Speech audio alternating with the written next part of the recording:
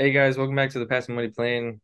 Today we're going to be talking about allowing or not allowing pets as a landlord. We were just rambling on about this. We figured we'd go ahead and record it. So Kirby is anti-animal, no pets, not even a lizard. So, where- so my thing with pets was like I said, Kirby. I had saw it on Bigger Pockets. There was a landlord and investor that was talking about how the majority, or I don't know if it's the majority, but a lot of applicants or a lot of tenants have pets. A lot of families have pets.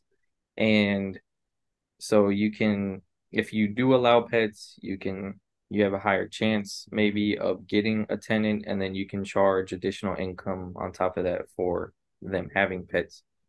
So it seemed like a decent idea. I grew up with pets. I grew up with five dogs. So I also know how it can be having pets, but you made a good point. It's the owner.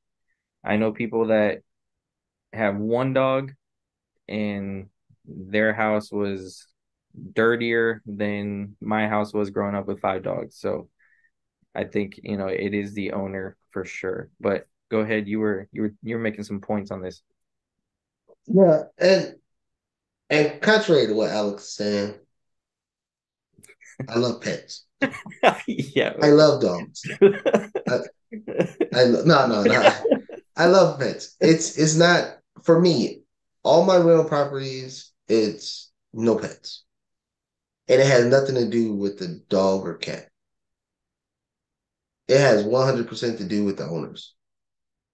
Eh, because I see it all the time. Just going to different people's place and or just going to check on other rental properties for other investors, and they allow pets. And the dog or cat or whatever, they're going to do what they're going to do. If they have to use the bathroom, they have to use the bathroom. I have no problem with that. The problem I have is the owners or the caretakers of these animals, they don't clean up or clean up efficiently or in a timely manner. Or I go into units and I see owners, they don't even let their dog or cat outside. Well, cats don't go outside, but dogs outside to use the restroom or take them on walks to use the restroom. They have these little pads around the unit so the dog can just use the bathroom on the pads. And then eventually one day they pick up the pads. And not every time the dog makes, do their business on these pads that's around the house.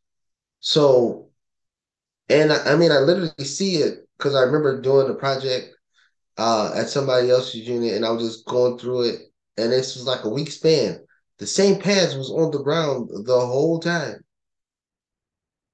but you can clearly see the pad is yellow because they look like an opened up diaper but flat. You can see the pads are clearly yellow. You can see poop on another pad, and it's just sitting there, and the smell is just permeating out, and the owner just doing nothing about it. So I have nothing against the dog or cat itself. I have a big problem with owners because I don't believe owners take care of the property for the thing that their pets do. And yeah, could you make more money, charging a pet deposit, maybe $200, $300 for a pet deposit?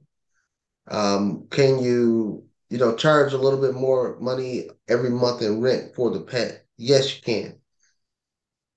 But I have, somebody that I talked to and helped out do a rental. They had stained concrete flooring, brand new duplex. So, and then the tenant that they had in there in one side of the unit that allowed pets, they just let their dog just use the bathroom in the house, and they would leave it in there for weeks. So by the time the tenant left, the stained concrete was stained with piss, with pee, with poop. So they had to take up all of that epoxy, everything that was on the stained concrete, deep clean, deep clean, deep clean. So the deposit and that extra $50 a month or 50, $75 a month of rent, all that's gone. And it's probably more than what it costs that you're getting in that rent for what you're going through with damage to the property. So again, world, I love pets. I don't like the owners. That is what you got. That's fair enough. I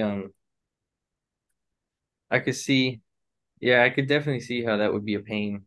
And I've seen pets damage doors and stuff and walls. I'm not too worried about the walls in this unit because they're concrete. And the unit I'm talking Mhm. about is the duplex I just recently purchased. I don't know if we mentioned that, but Right, right. we and I know I've got a good team that can repair it. I'm just thinking for, I don't know, maybe I need to go through a terrible pet experience before I'm like, okay, that's it. I don't know. Um, I maybe I'm giving too much hope on, or not hope, but leeway, I guess you could say. But I think you could also maybe vet the tenants to see what kind of people they are as well. I don't know. Do you think you could tell how they are just, when you're vetting a tenant to see if they're a Well, irresponsible owner? the thing is you can limit the size of a dog or size of a pet. Right, Let's say 50 pounds or less. But but then if you say you allow pets, it's just you allow pets. right. Yeah, because it's the You same thing. can't sit there, huh? No, because it's the same thing.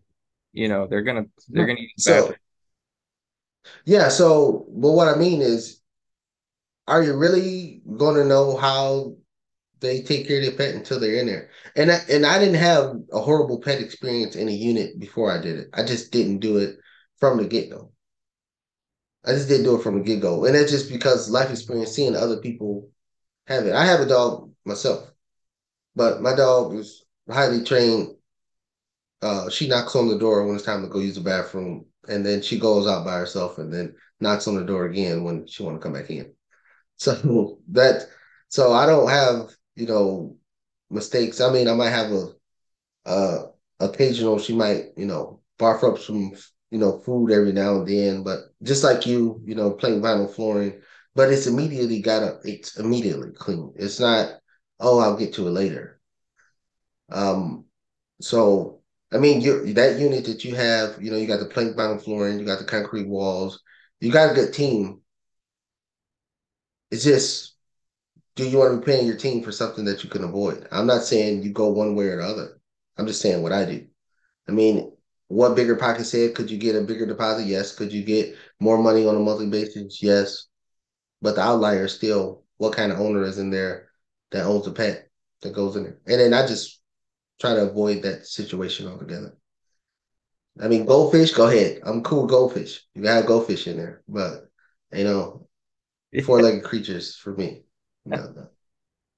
With all that being said, guys, if you like the video, hit the like button, share this video, subscribe. If you got a comment or your opinion, let us know down below. Subscribe, and we'll see you guys in the next one.